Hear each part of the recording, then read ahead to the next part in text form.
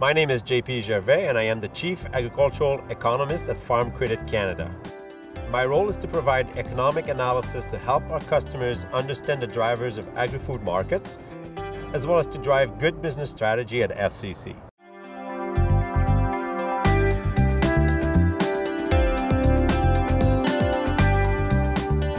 Well, a stock-to-use ratio provides an idea of the balance between supply and demand. The bottom line is that supply and demand matter a great deal when explaining prices. Markets are complicated and are influenced by a number of different factors. The stock-to-use ratio for a commodity summarizes these factors into a single measure. That's quite powerful. Formally, a stock-to-use ratio is the level of inventory of a commodity at a point in time, expressed as a share of everything that is being used. For example, saying that a stock-to-use ratio is projected to be 15% at the end of the marketing year means that inventories will be 15% of everything that was used in the supply chain. Total use can be impacted by the demand for animal feed, human consumption, and exports. As total use increases, it lowers the stock-to-use ratio. Note that some analysts will translate that stock-to-use ratio measure into the number of days that supply is available in the marketplace.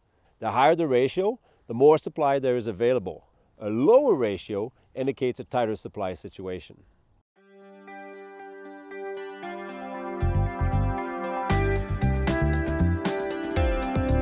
Well, markets will react to information in a stock-to-use ratio.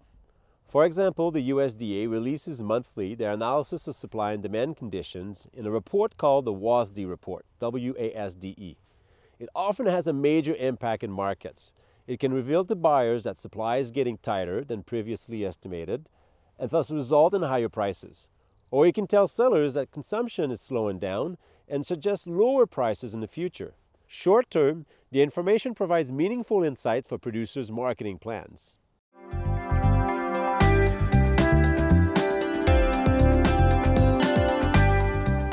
Well, suppose we are in the middle of summer and that we are interested in understanding market prospects for corn in the U.S. Growing conditions in the U.S. will give an indication of potential yields. Combining this information with estimates of seeded acres will result in an expectation of total production in the current year. The available supply for the upcoming year will be the available stocks at the end of the last marketing year, plus the incoming supply. Now let's build an expectation of what total demand of corn will be in the next marketing year. This will be based on anticipated production of ethanol, projected exports, feed used for domestic processing, etc. Available supply minus total demand will yield a projection of the end-of-year stocks.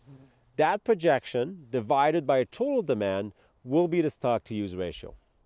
Look at the chart.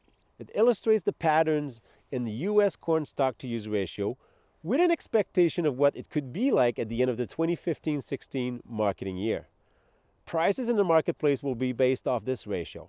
Now, suppose there's a major change in the demand for U.S. exports of corn. Let's say a huge anticipated increase. Total usage will climb and the stock-to-use ratio will fall as there are expectations of smaller stocks and greater use at the end of the year, leading you to believe that prices will climb. The bottom line is a stock-to-use ratio yields significant insights to build marketing strategies for grains and oilseeds.